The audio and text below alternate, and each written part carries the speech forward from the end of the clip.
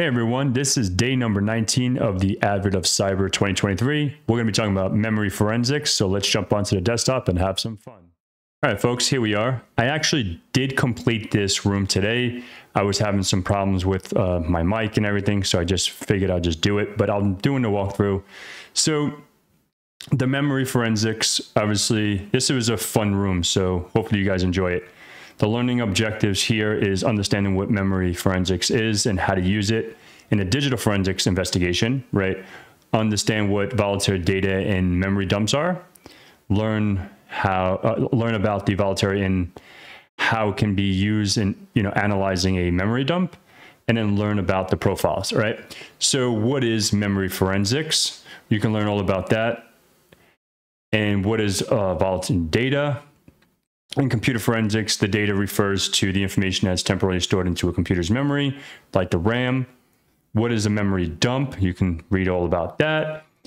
And benefits of memory forensics. As we know, it's super critical, especially if you're trying to extract information that was trying to be deleted, etc. Right? So what are your processes? You can check out the processes here. And this is the way you connect to the room. If you need to get the username, password, Ubuntu, voluntary. All right, so we're going to go through these commands. I have it open right here. So let me make this a little larger for you guys. We'll go through every single command that we ran, right? All right, so let's go through these. So the first one is the help command, right? We can check that out right here. We can see, okay, what it's all about, what the options that we have. I want to go through this pretty quickly because like I said, I just went through it. So then if you do -- info, you can see everything that was listed, right? And what you noticed is there's no Linux operating systems, right? So only Vista, Windows, etc. And right here. So for the Linux operating systems, they manually created some devices. So you can go to evidence and you can extract this by running this copy Ubuntu zip to your local blah blah blah, and then you can grep it out using the grep command, and you'll get the information that's needed, right? As we come down here, we can analyze the memory with this command here. Once we run that command here, let's go back here. Let's see if I can, let's see.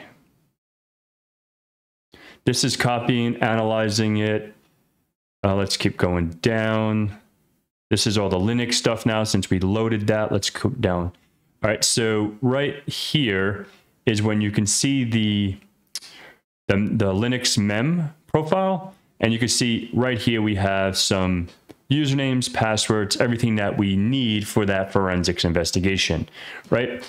So the next command here, we have another profile but now we're going to list the processes, right? PS list. So we can see the list of processes here, the PID, the parent IDs, etc. And you can see all this information here that's going to be needed going forward, right? So you just keep coming down, you can see some information here. And then what we needed to do is, let's come back to the questions here. So as we come down here, we can look at the plugins and, Linux, Bash, we can look at that. And you can see the PID, the same kind of information that we just looked at on the other screen. So number 1, 2, and 3, you can see like the MySQL username. Obviously, the password is in the list. And then we can keep coming down. We can see the running processes with the Linux PS list, and we've seen that, right? We've seen that here, right above here. So we just ran this. Let's come up a little bit. Whoop, too far. All right, so right here, the Linux PS list, and you can see that here. All right, it's just pretty much following the steps. It's pretty straightforward. And as we come down here, we can process extraction. We can extract the processes. We made a directory, this mkdir extracted. And then we can run this next command here. So if we read based on the file history running process, we now need to find and extract the miner and MySQL binaries using the following commands. So right here is the first command, but the PID is for the miner, right? And the second one here is 10291.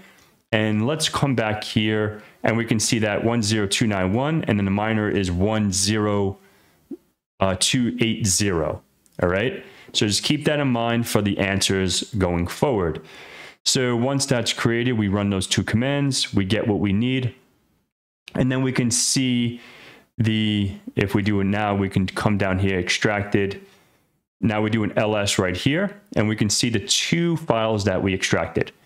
Okay, before we get down any further, now we can look at the MD5 sum, the hash, then extracted for the miner and the MySQL. All right. And then last thing, I think this is the last thing, the file extraction. So then we can extract the file. Let's come back down here. Once we run it, we're grepping any cron jobs. So anything that says cron, we can see all that information here, right? And then we can do an ls here. Let's go back here before we do that. All right, so now we are extracting the output to an elfie file, and then we ls, then we have this elfie file, and then we cat that, and then we can see the process that was placed in there, as you see right here, right? So now let's go to the questions. Super, super simple, right? What is the exposed password? We know that was, if we come all the way back up here, let's come up or down, sorry. Where was it? Let's come down a little bit more. Right here. Whoops, too far. So right here was the password that was exposed, right, in the running config or in the running job. And then what is the PID for the miner? It's 10280. We just went over that. What is the MD5 hash of the miner? Right here, we just saw that. And then for the MySQL process. And then for here, for this next question here, we have to go out to CyberChef. So let's go ahead. We can grep this. So you can use strings extracted miner dot that's going to be 10280 here dot 0x, what is that, 400,000, and pipe grep HTTP, and then you're going to get this. You're going to get something. Let's go out to let's go out to CyberChef. All right, so let's go out to CyberChef and I'll show you guys. And then we can, because first we have to see the defrag. So let's go ahead and do defrag. Okay. And let's go ahead and put output. Let's go ahead and copy this, see if we can, why can't we paste this? But what you should see, let's see if I can, everything. I wonder if we can do. All right, so it was something like, all right, let's just go see it. Let's just do this. Strings, copy this. I'll show you guys. Let's just do it. Oops, crap. All right, so let's go ahead and come back here again. Let's copy this. And let's paste this here. And then the PID here, let's go ahead and delete this. And then we have to put 10280. Okay, and let's copy this. And then let's go ahead and paste it here. Let's come back to here and hit enter here. And right here, you can see, let's make this a little bigger. Right here, you have http://mcgritty secret c2 dot hack the box, or TryHackMe, sorry. I'm so tired. All right, so let's copy this. Let's go ahead and paste this here, and you can see it right here, right? So that's the answer for this one. And now after reading the elfie file, we can see the MySQL. So let's come back up here. And then you can see that right here, var temp system Python. And we can see that right here. All right, so that concludes this video. Sorry for the quick demonstration, but I already did it. And that was a quick rundown of the walkthrough for day number 19. Thank you so much for viewing, and I'll see you in the next one.